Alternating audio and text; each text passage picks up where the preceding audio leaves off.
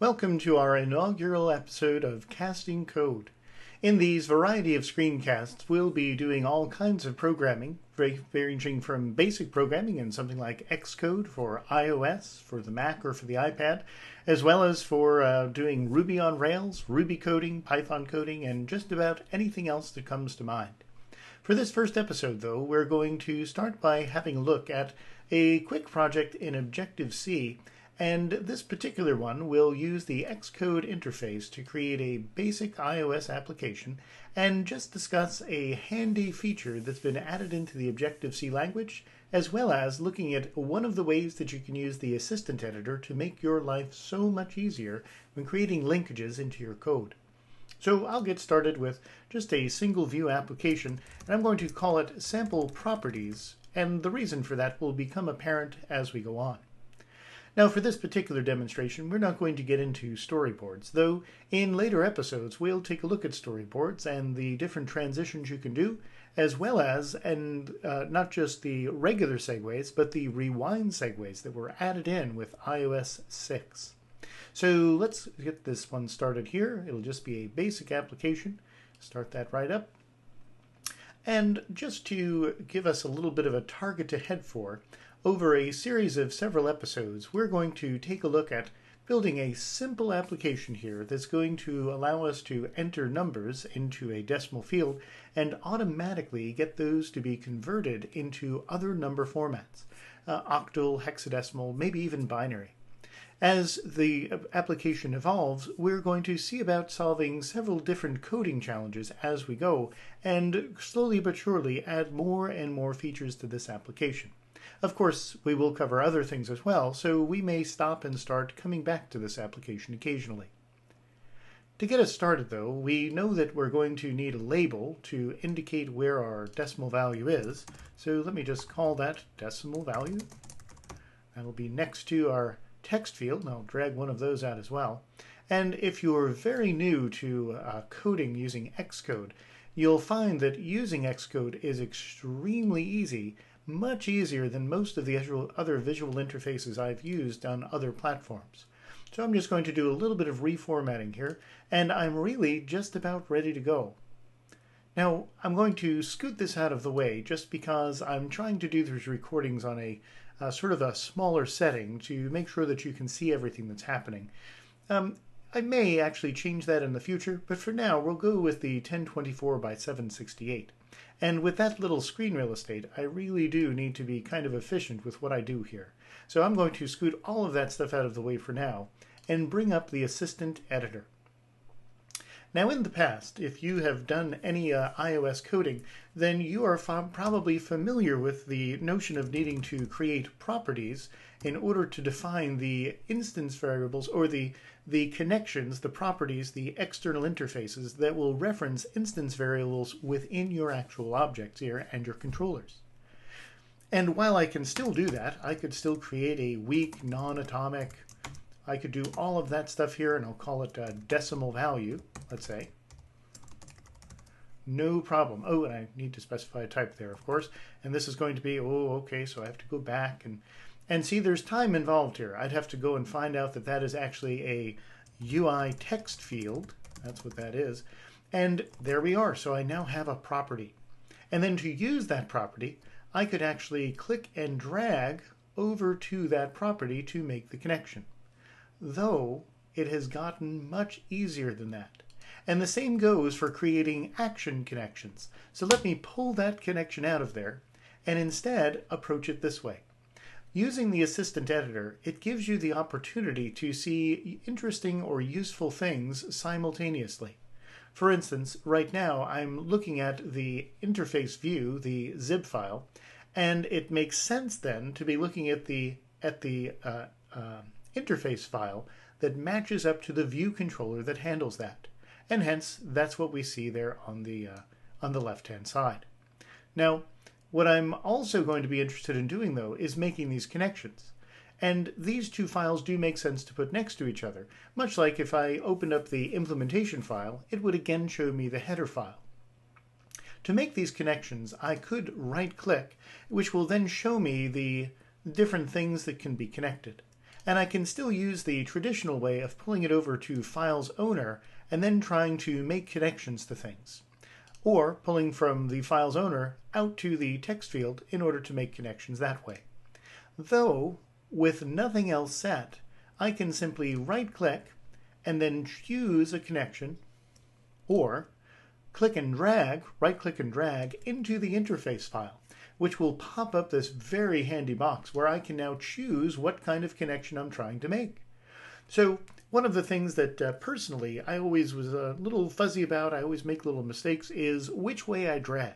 If I'm making an action connection, if I'm making an outlet connection, which way do I go? Well, this takes all of the concern out of that. You can just drag in one way.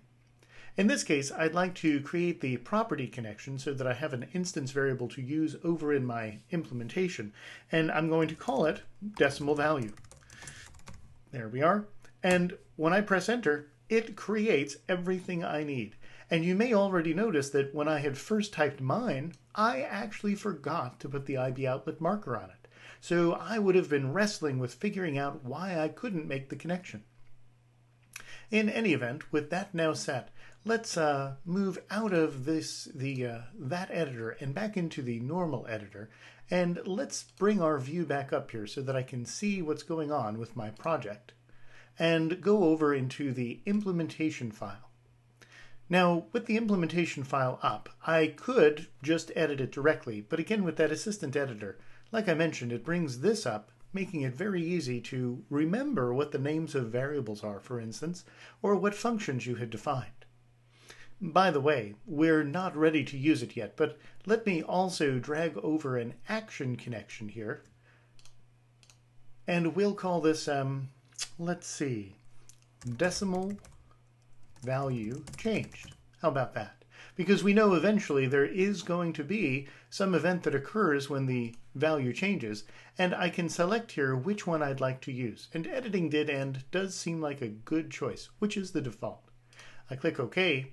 It creates the IB action here, but if you notice, you'll see the implementation file has also been modified.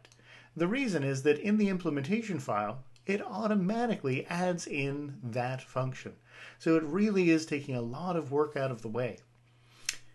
Now let me show you the really specific thing I wanted to mention that it takes out of the way with an adjustment to ObjectiveC.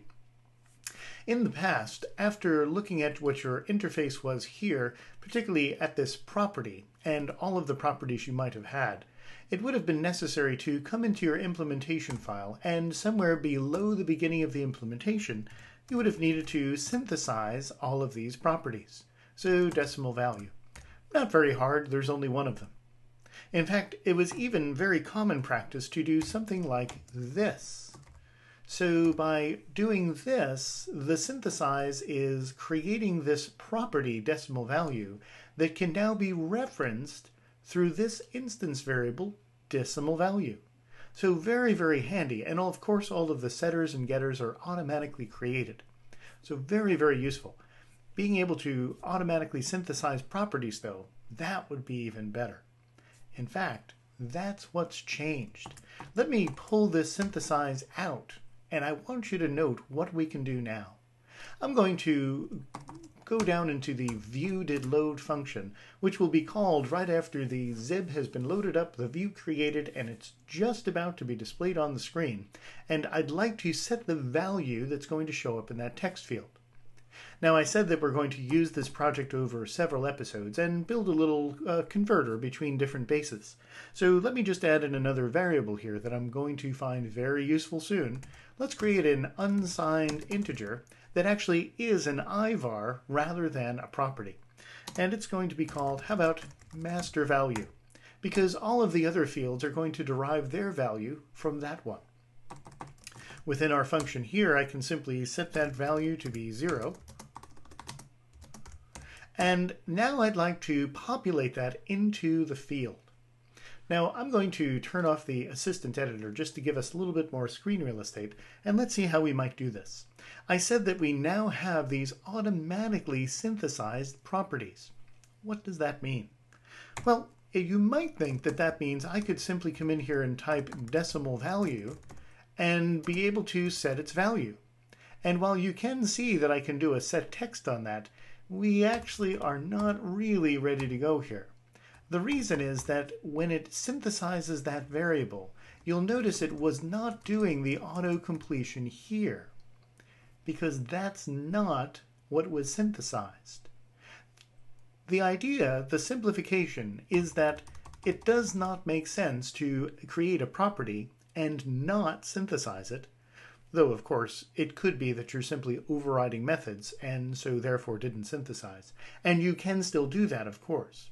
But since almost all the time we will synthesize the variable, it's automatically synthesized. And since good practice was to prefix that ivar, or that internal name that we'll use to reference that property, with an underscore, well, that's what was synthesized. So this really does save a little bit of coding. And for instance, if you add a new property in, or if you're trying to synthesize a number of properties, I've got some objects that have 40 or 50 properties on them. And of course, if you forget to synthesize one, well, you're in for a bad time trying to track down exactly what's going on when you think you've already done it. It just takes all that legwork out of the way. So let's set the value, the text within that field, to be an NS string. And of course, I could just set this directly to be master or to be a 0, but we want to start doing it the right way. So I'm going to do an NS string with format. The format will be a decimal string, and the value is going to be coming from master value.